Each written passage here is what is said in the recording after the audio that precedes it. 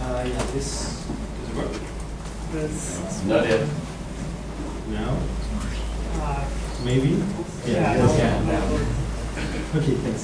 Yeah, my name is Reitwiessner, and in this talk I will tell you what the Solidity team did about you in the last year. If you can't properly see the screen, the URL here on the bottom, these are the slides. Wait a little if everyone has a photograph.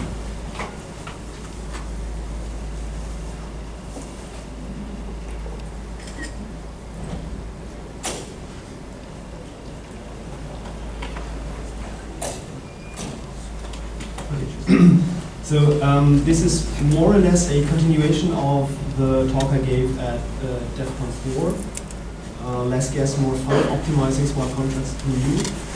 It's not a problem if you haven't seen that talk, just for context. In that talk, I explained how we wanted to leverage an intermediate language called U, so that the Solidity compiler has a better readable code generator and an improved optimizer, and in general more flexibility towards which backend we compile. So for example, U can be compiled to EVM, to eWasm, EVM 1.5, or I don't know, maybe LVM.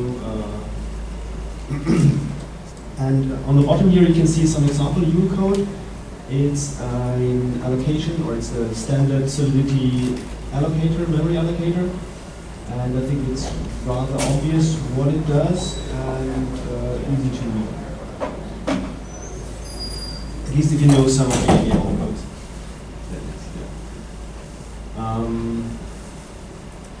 Okay, what did we do? So this was basically a recap of the talk of last year. What happened after that? We started the rewrite of the Solidity code generator to you, and we're kind of halfway there. This will be the first third of the talk.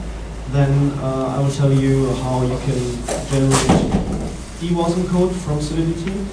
And the last part will be about the U optimizer.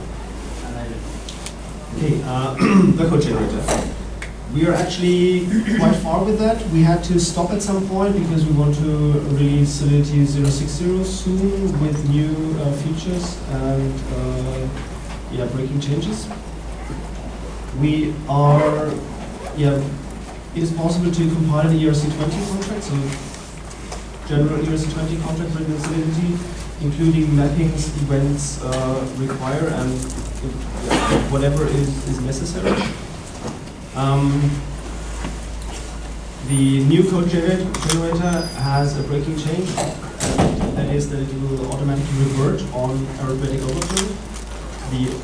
The current code generator only reverts on division by 0 and similar things, and the new code generator will also revert on multiplication and addition overflow. And the main reason why we didn't do that for the old code generator is because these checks will have branches, and the old optimizer cannot really follow the code there. But the new optimizer, we'll see in the third part of this talk. And it was also much easier to write the code generator using U, because it might actually look like that, but U does not have the concept of stack. It only has local variables.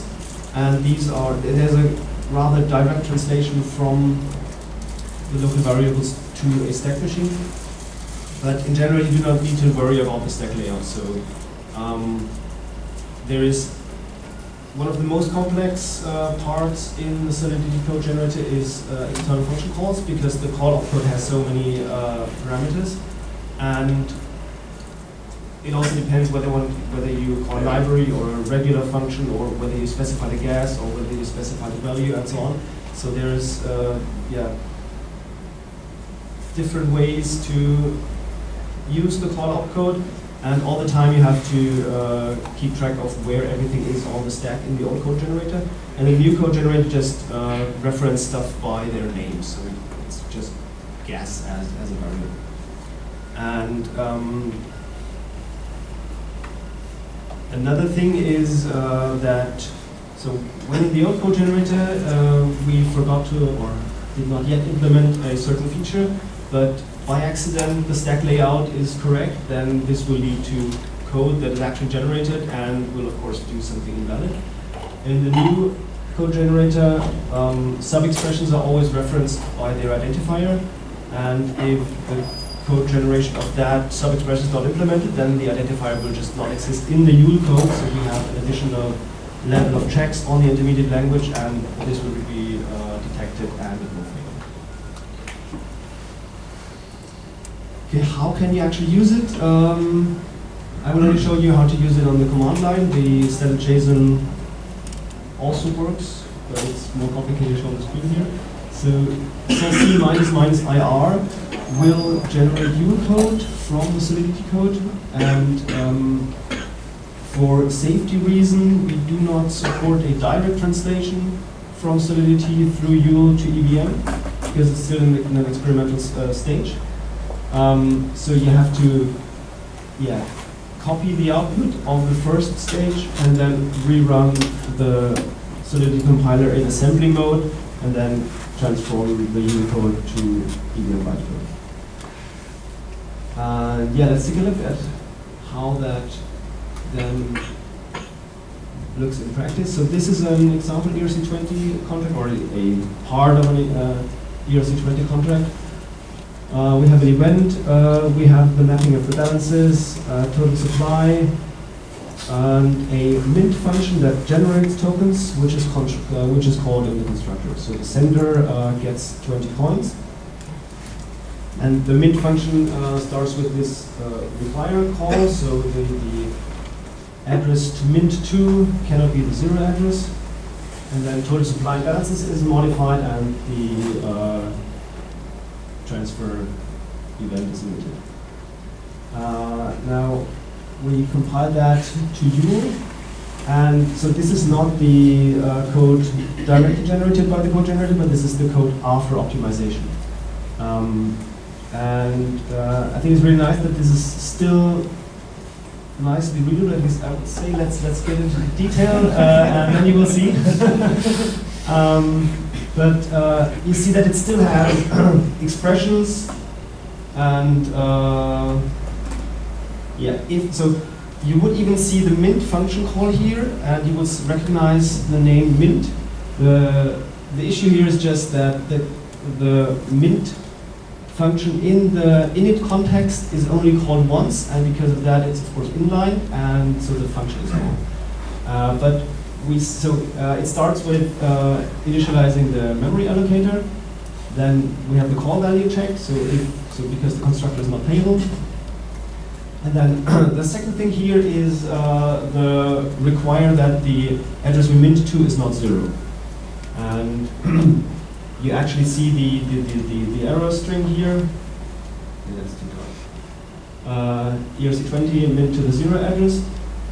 So this block here is the require call, and then we update the total supply. This is a comment I added manually. You take the stuff take the data that is currently at storage location 2. You add 20 and you store it again. Now it calls a user-defined function called checked_add. This is the overflow check I was talking about earlier. And that is one of the two functions that is not visible on the screen here, and the rest of the code is all there is to the constructor. So this is the full constructor code, missing 2 small functions. And now we update the balances. So this is still a kind of a problem. There is a function called mapping index access t mapping and so on. It's a little bit longer. So the reason is that this is the index access helper function for storage mappings, and the name is generated from the type. And I think we still have to come up with a way to shorten it, so it's better readable. And another issue here is you see the mapping index access, the function I was just talking about.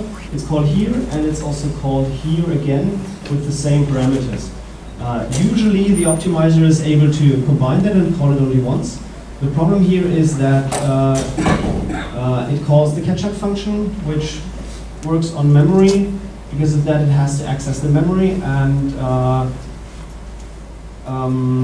the optimizer cannot yet recognize that writing this stuff, so the stuff that is written in the first call and the stuff that is written in the second call, they do not conflict because it's exactly the same.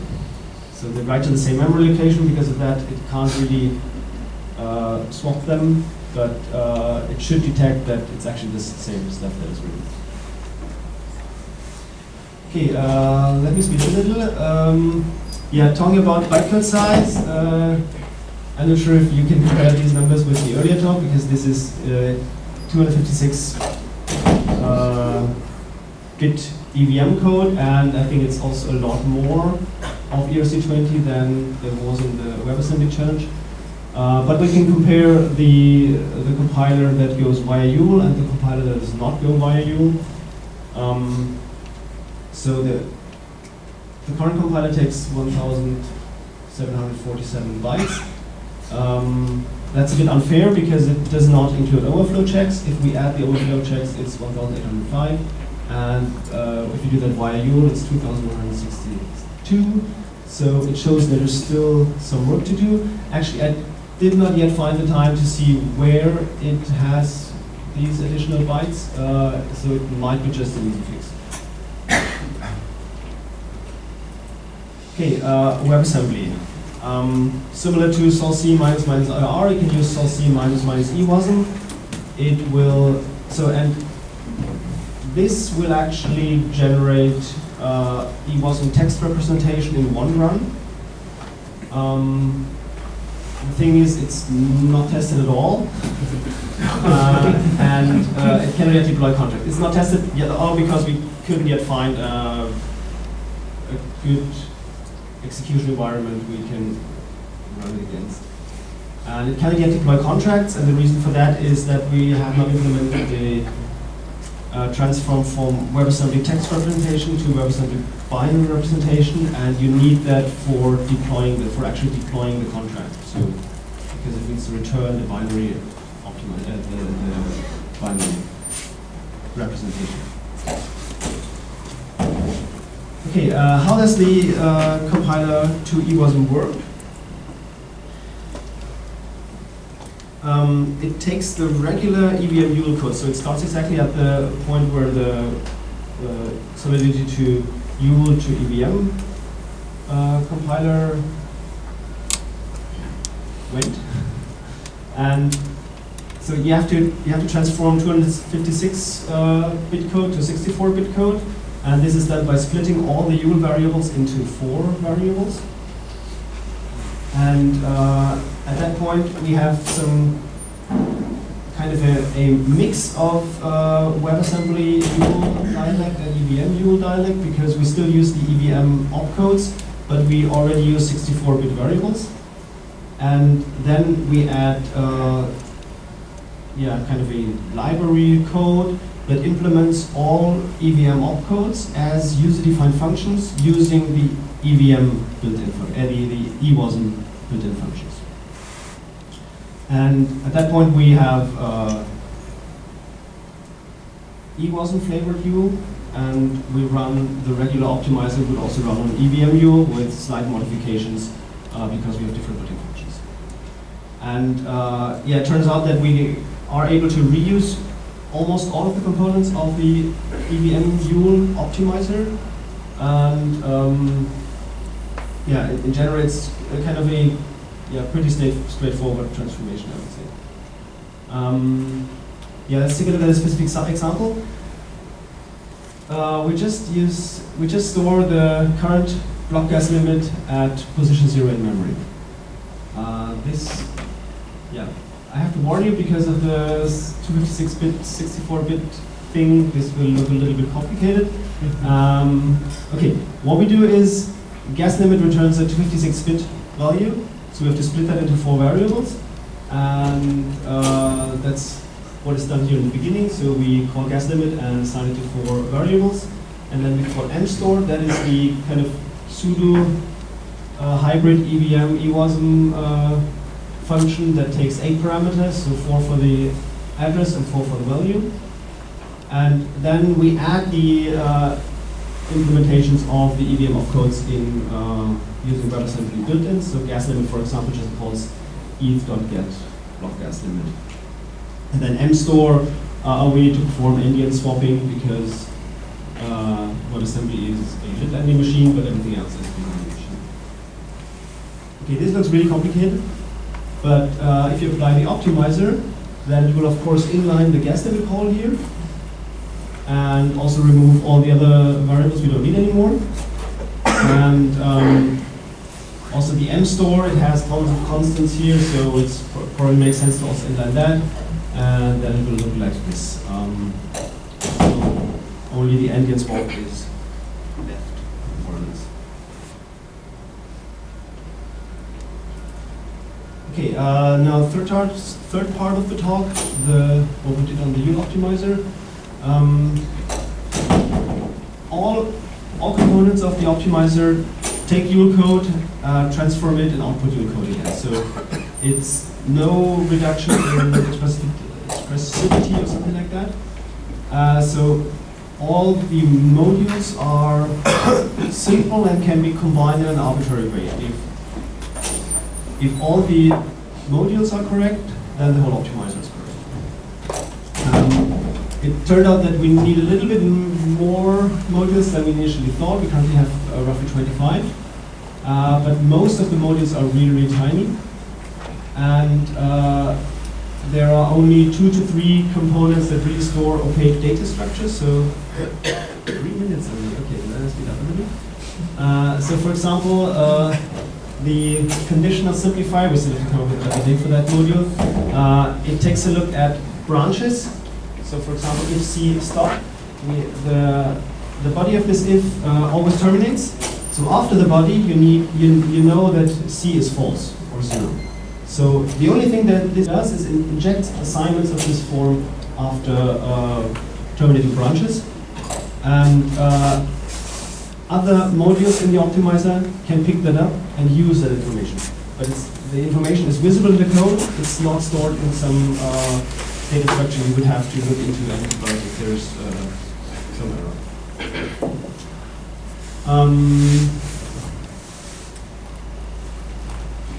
Yeah, let's skip that and talk about the plans for the future. Memory types, we already saw that we have some problems with memory. This will hopefully be solved by adding memory chunks as a built-in type into U.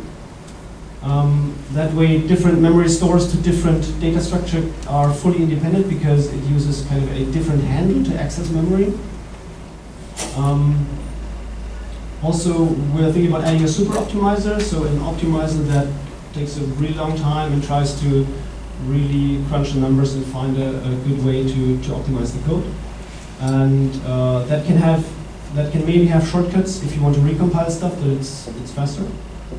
And we're thinking about adding a genetic algorithm to find a good order for applying the steps. So as I already said, each step individually should be correct. The order doesn't matter for correctness, but it matters for efficiency. And yeah, it's kind of hard to manually come up with a good order to apply them, so we want to find a generic way yeah, to come up with a good sequence of these steps. Okay, I'm not sure if there's time for questions, but thanks for your attention.